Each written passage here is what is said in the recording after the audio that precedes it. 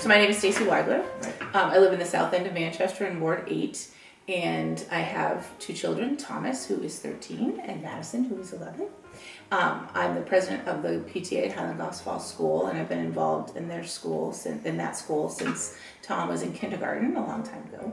You know, Joyce and I met when our youngest daughters were in preschool, and they're now in 6th grade. So we've kept in touch over the years, and we've talked about various aspects, primarily of education, because our interests, you know, have been in that area. The thing about Joyce that I like the best, actually, is that she's willing to listen to ideas regardless of where they come from, regardless of who brings them to the table, and she's willing to consider all aspects of an issue before making a decision, which I think is important. Reaching out to colleges in the city, of which there are, you know, quite a few, reaching out to the parents, many of whom she has a relationship through her own children's schooling, and bringing them together to work for positive change for the district.